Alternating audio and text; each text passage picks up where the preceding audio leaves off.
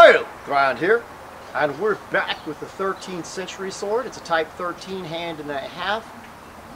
It was a transitional sword when they were going up to long swords. It's quite blade heavy. It works really well hand and a half or one-handed if you want a tremendous swing from, let's say, behind a shield. So that's what they were going to, more tapered for thrusting. People were wearing lots of mail, and I'm sure they were doing some niche hunting, and also I'm sure they were cutting as well. The way this blade is designed in our testing, we've seen it cut through all kinds of materials. Today, instead of using a one-handed sword, which isn't quite fair, like an army sword or an early century Viking sword or migrational era sword like I did in the other videos I said I was biased to, we're going to be using this sword. Later 13th century sword, similar shape, not quite as broad, but balanced about the same, just hand and a half. Very similar to the Katana. We've got the Katana back, and yes, I very much love the Katana. It's a good blade. It cuts a lot of times when the flatter blades will not cut on, let's say, the width of an abdomen. Today we have a slightly smaller target to give it a more realistic idea of you hitting in an area where you're not just hitting across, because that's kind of unusual to be hitting across here trying to slice. But the Katanas actually slice through, and at least up, we think, to a quarter inch, maybe a little deeper, through lots of fabric with 15 layers. Today we're doing 32 layers.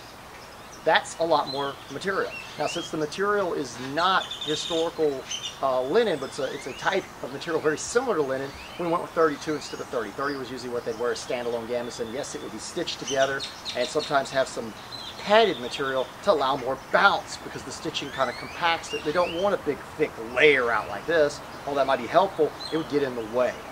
So what we're going to do today is we're going to go ahead and do our tip shot with this sword, hand and a half, which is a fair test, on an amount of Gambeson I don't even know if we can penetrate. And we're going to use this section of the Katana and try to cut from the same angle, two-handed as well, and see if we can slice into the bottle, see which one does better. I think this is a much fairer test, and I'd really like to see the Katana perform just as well, but let's see what it does. All right, we're back with the Katana. We had a bunch of people that said the Katana, that we were biased on the Katana towards the Viking sword, or the migrational period sword that Dramatic tried to use, or the old Spatha design. No, we weren't biased to it, it's just that was the one that cut the deepest. Most of our cuts with this blade, although it's curved and we slice, even the video where we did use it two-handed, and we even told you that it cut easier in the fabric by just draw cutting. Due to the curvature, the single bevel, the very rigid back of the blade, it has a very thick profile. No distal taper hardly at all at the back of the edge, just the actual blade itself, which is a very long blade, very long wedge. So yeah, it cuts very, very well for slicing, but you have to be much closer to do that. And you know, I mean, basically to do that type of full slice with both arms, you have to bring it in. But what we're going to do today is we're going to try doing a cut. We've got a more narrow surface. It's not as wide as the entire torso. It's about maybe this much compared to it. So that gives us a little less surface, which makes it easier to cut. But we also have 32 layers of cloth. And we picked a cloth we think should be very difficult to cut through. And we want to see how it fares. We want to see if it actually makes it into the bottle. But we know that we have not said one time that this blade doesn't cut through cloth and fabric that well. We never said that. What it does, we were just saying on that wide surface that it probably only went in about a quarter of an inch at the most. I mean, we may be wrong. There's some compression there. It might have went in maybe an inch. But if it only went in a quarter inch like we're assuming, that's not a very, it's a very long cut, but not a very deep cut. That's what we were trying to say, where the tip shot was going in, you know, 3 or 4 inches, but not as wide. You know, more like a kind of a combination thrust and cut at the same time, penetrating it. But it's very difficult with the Gambeson. Let's see what happens. I'm going to try to cut through this. I think it's going to be very, very difficult.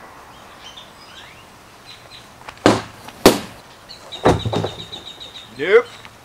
You got through some, but I don't know how far I cut, but I didn't make it. You almost made it, but not far enough. And I even used more of a tip shot without meaning to. Set it back. I mean, I'll say this, you got pretty damn close. Yeah. Oh, let's check it out. But you didn't get any, We went through quite a few layers, but there are layers intact over the actual material, and it didn't actually cut into it. So 32 layers of this material, which is a very light cloth. They would have used much coarser, tighter woven cloth. We're using modern fabrics and trying to replicate the Gambeson effect.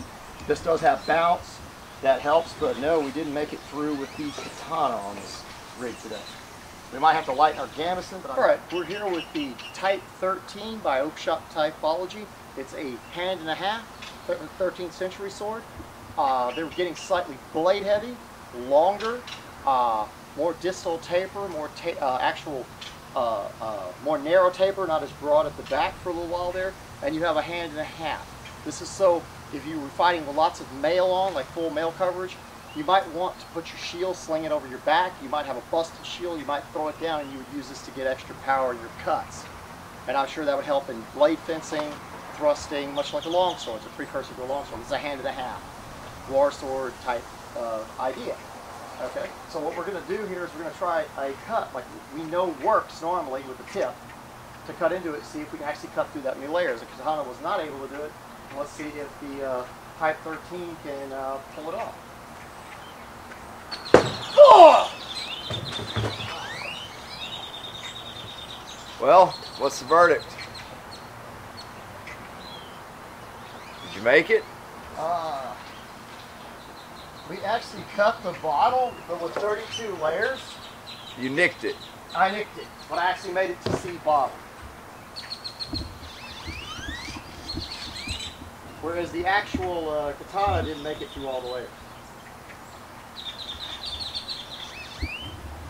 We could try more of a tip cut with the Katana if you like, but I'm just looking at this going, wow. Wouldn't have killed the guy, but we actually made it through that many layers. That's quite scary. I didn't even think you could make it through 32 layers. So obviously it was something we did by using the extra hand to control the bounce and get more slicing ability. That's impressive, man. I'm glad I picked that sword. I love it. Oh, very nice. Way outperformed what I thought it was going to do. We got a little trickle of water, but not much. It's a very minor cut. You wouldn't be dying from that one. Although you would be maybe more of a cut than I think. Turn the bottle more towards us. Oh, what it is we hit on the curvature of this bottle. So we sliced into the very corner of the bottle. Well, it'd be like sliced into the corner of your abdomen. Yes. So we actually do have a cut. I'm seeing it now. There is an actual cut that is probably... Oh, let's just take that off. This is worth looking at. Look, way more than what we thought. Come over and check this out. I thought we barely cut it because of how well the bottle sealed up.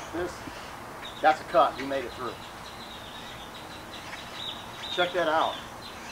Sorry, I should always examine stuff before we assess it, but that's a good, about an inch in if you look at the curvature of the bottle. So we got a good inch in cut. This guy would be bleeding out, and if nothing was done, you'd have this there to kind of compress the wound, and some of the fiber could probably be in it. But if he started bleeding out profusely from this, it could make him lightheaded, and he would eventually be forced to leave the fight, depending on where it's at, or faint. If it hit an artery, which there are some arteries in some areas, depending on where this Gambeson would be at, which I don't think would be in your abdomen right here, or probably a muscle area you could hit, or some flesh and fatty area. If it was an actual artery, then yes, he could probably die. Okay, sorry we have limited materials. I would redo this test immediately, but we have no way of doing it. The Katana cut through most of the layers. I'd say we have a good, to be honest, the Katana only cut through about half the layers. That's what I'm feeling. I got about half as much behind. It went through about half the layers and did not make it to the bottom. So I'd say about 16 layers that the Katana went through. And I hit with the tip portion of the sword, two-handed, the same way I did with the actual 13th century sword. With the 13th century sword, I've noticed something. When I reanalyzed the cut, I meant to hit more in the center like I did with the Katana. I hit towards the edge. So as we sliced in and it kicked the bottle this way, it stopped cutting and turned, right? Well, we might have gotten a longer cut, and this may be deeper, because I'm assuming I'm looking at the cut this way as about 1 inch in, right? But if you turn it this way and had more bottle, we actually got what we've been getting in the other videos. We got about a 2-inch cut in if you look at it that way, and it might have went a little bit further and came out. That's if we had more bottle. And remember, this bottle setup here is lighter than what we normally use. It's not as broad. So it's taking a lot more speed in the cut to do that type of penetration. So I'm very impressed. I'm looking at how we went clean through all 32 layers. And up here, we made it through half. Now, as I said, the Katana's bad? No. It's just in this particular test, this is how I performed. But I do think the shape of the blade is making a difference. I really, really do. It appears the shape of the blade is making a difference. And the way it's used. So, I hope you enjoyed our videos. Be sure and like the video if you like this video.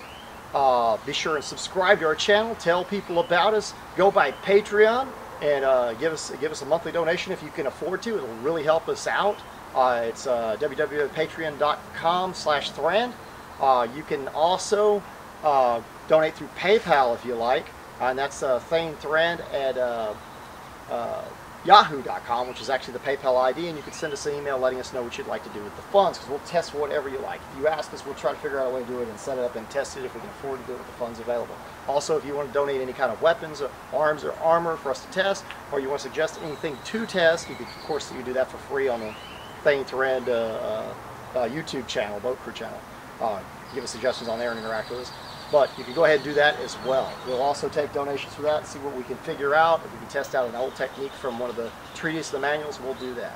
But I hope you enjoyed the episode. I hope you found it as interesting as I did. And farewell.